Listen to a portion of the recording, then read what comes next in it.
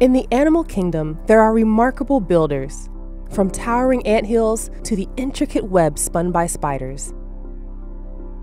These architects of the natural world showcase a hidden skill that is as fascinating as it is essential to their survival. Beneath the surface of South Carolina's streams lies one of nature's most overlooked engineers, the caddisfly.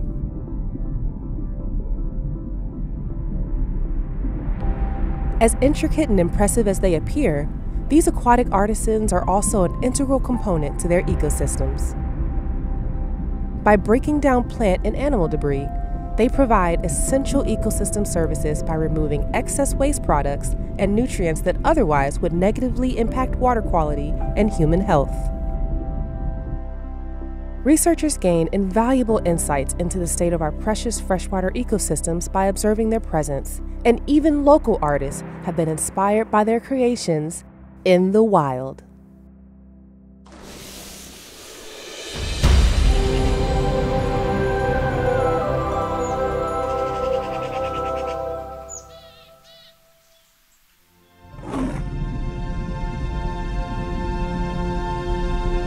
Caddisflies, which belong to the insect order Trichoptera, have been on Earth for at least 175 million years. These ancient builders have seen the rise and fall of ecosystems, adapting and evolving into over 16,000 known species spread across the globe today. These organisms are more than indicators of water quality. They serve as key players in freshwater food webs. As larvae, they play a crucial role in nutrient cycling by breaking down organic materials, also known as detritus, and making them available to other organisms.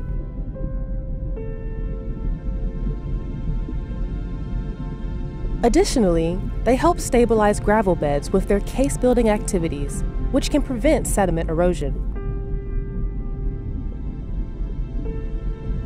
After hatching from eggs, caddisfly larvae develop in stages known as instars.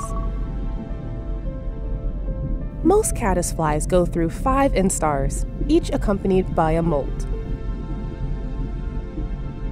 It's during the larval period of the caddisfly's life history that they exhibit their remarkable building skills. Caddisfly larvae construct their cases by using silk produced from glands in their mouth to bind together materials they find in their environment, such as small pebbles, plant debris, and sand grains. This silk acts like glue, allowing them to build portable cases that provide protection from predators, while also serving as natural camouflage.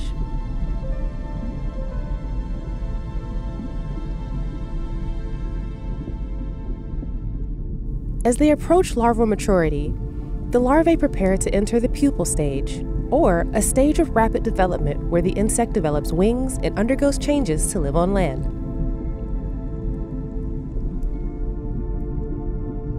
To prepare for pupation, the larvae either construct a new stationary shelter or modify their existing case, spinning a cocoon inside where they will undergo their transformation to adulthood.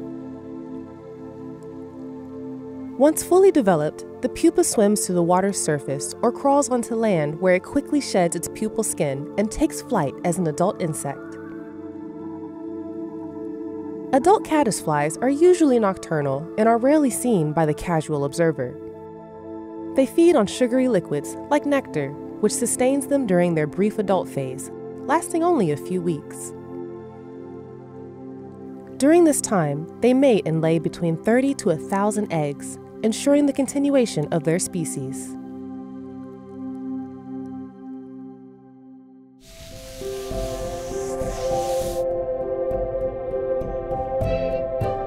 Scientists use caddisflies and other aquatic insects as bioindicators, meaning their presence and diversity reflect the quality of the water.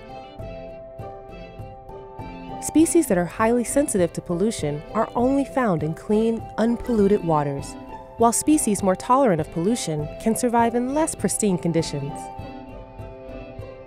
By examining these patterns, researchers track environmental changes and assess the impact of human activities on water quality.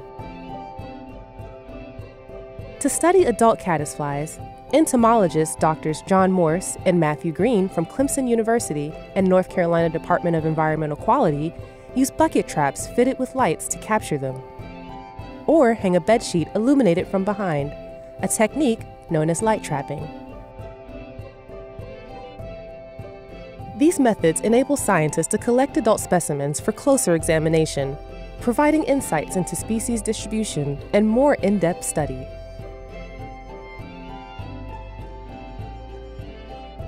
While scientists study caddisflies for their ecological importance, artisans like Kathy Stout find beauty in their unique case-building abilities. Kathy, through her company Wildscape Inc., provides caddisfly larvae with jewels such as rubies, sapphires, turquoise, gold, and amber to incorporate into their cases. Once the larvae pupate and fly away, they leave behind these intricately designed cases. Kathy carefully fills the empty cases with epoxy, using a syringe to preserve their delicate structures, transforming them into stunning pieces of jewelry. Earrings, necklaces, and bracelets crafted from caddisfly cases serve as wearable reminders of the intricate relationship between nature and human creativity. For over 35 years, Kathy has been perfecting this art, celebrating the beauty and ingenuity of these remarkable and wild insects.